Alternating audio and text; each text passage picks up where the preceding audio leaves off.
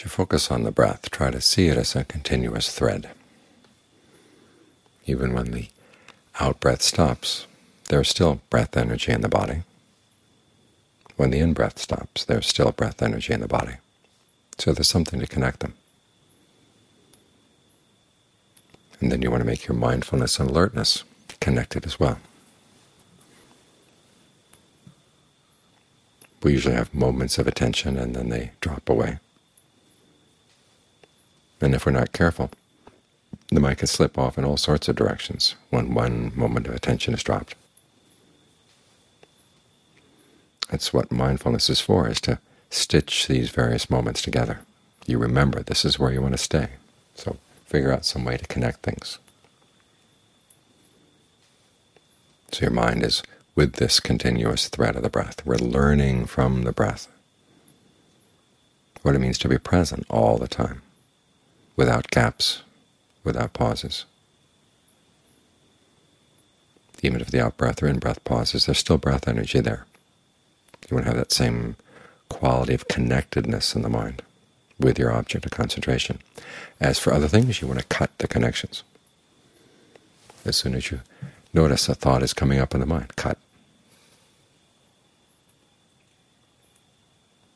A little tendril of thought goes off in another direction, cut it off. Using whatever tools are going to work for you. This is one of the functions of discernment, is knowing what to connect and what to cut. The cutting here is sometimes done with what they call the three characteristics, and you think of how this is going to be inconstant. Whatever you're going to stitch together is not going to be worth it. Stressful, not self. But you don't have to use those terms.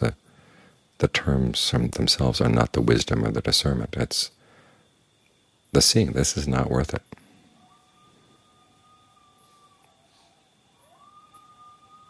As the Buddha said, everything, every Dhamma is rooted in desire. And the reason we have a desire for something is we think that the energy that goes into it is going to be worth it. There's kind of a calculation that goes on in the mind. Sometimes it's pretty quick. Other times it's more laborious or drawn out, but it's there all the time. We want something so we can feed on it. What you have to do is any way of thinking that helps you see that these other things are not worth feeding on. They're not worth the energy that goes into cooking them up. Because it does take quite a lot of energy for the mind to create a thought world, and then to maintain it. So you might as well put that energy into something useful, put it into the path, rather than to things that wander off into the underbrush.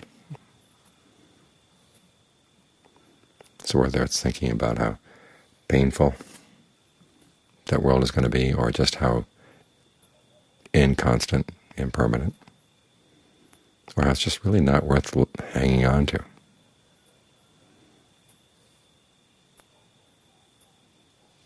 We go around gathering up things in life.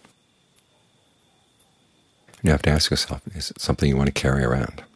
The image they have in Thailand is the old woman who gets a bale of straw, and she figures out, well, someday, sometime, she's going to need that bale of straw. So wherever she goes, she carries her bale of straw. She won't put it down, because you never know.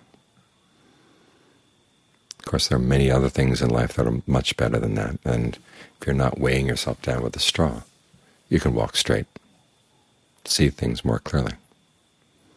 But look at yourself. What are the bales of straw that you are carrying around? See if you can cut through the lines that hold them on your back. Cut through the cords, cut through the connections. Whatever way you have of seeing that this is not worth it. That's how you let go. Now it's important that you begin to see how things that you think are automatically connected are not. There's an element of your mental glue that puts them together. A feeling comes up, and then you glue a story to it, and then once the story is glued to it, you glue more feelings on. And then you decide whether you like or don't like the story, and you glue that on top of that as well. And what you do is you end up with this big, sticky mess. An important part of the practice is seeing that these things are separate moments. They're separate thought worlds, separate qualities. They don't have to be glued together. A thought comes, and then there's the feeling. Well, you don't have to connect the feeling with a thought. The feeling will naturally arise, but if you see them as separate things, they can fall away separately. They don't carry any weight. They don't carry any poison.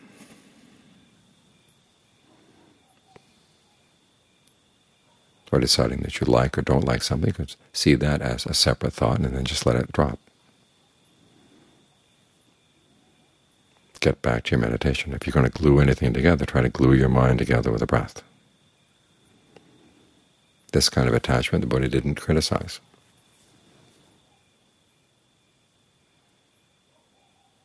It's learning how to be selective, what you stitch together, what you cut.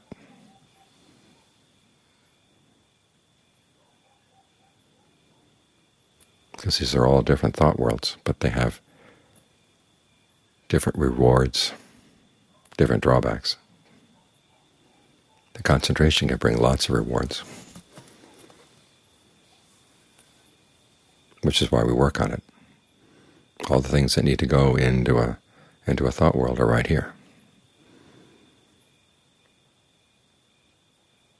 And all the skills. There's the skill of, 1, giving rise to the focus on the breath, and then 2, the skill of maintaining it.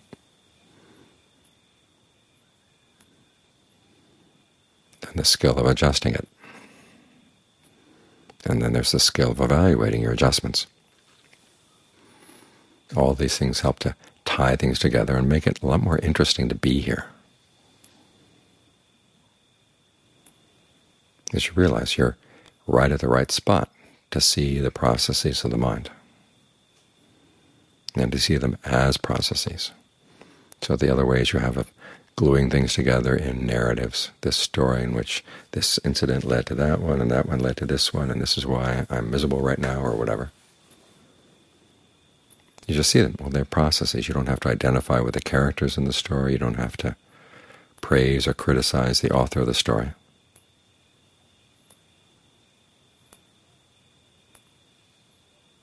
You just see this is, if this were a movie, we wouldn't want to pay for it, to watch it. And yet we look at these repeats over and over and over again. So try to see it in a way that you can cut off any interest.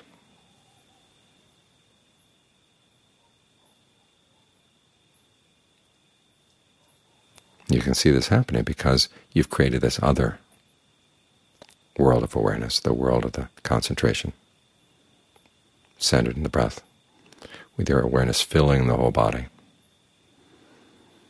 So you're less likely to get knocked off balance by whatever comes up. This you want to stitch together because it gives you so many insights into all the other thought worlds you can create.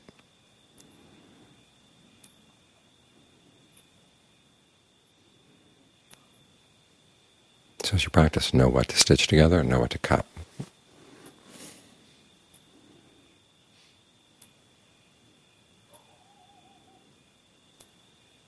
Get your sense of values in line with your desire for true happiness. Because we have so many scattered values, things that we see as important here or over there.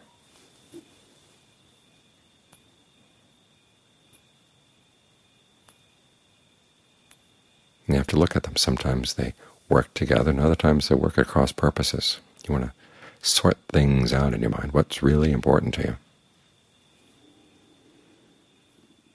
Focus on that. As for other things, pick them up, put them down as necessary. But don't pick up anything that's going to get in the way of your genuine values, your genuine wish for true happiness.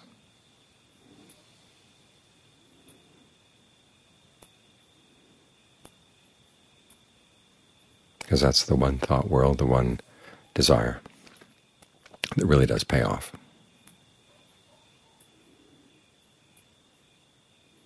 If you stick with it.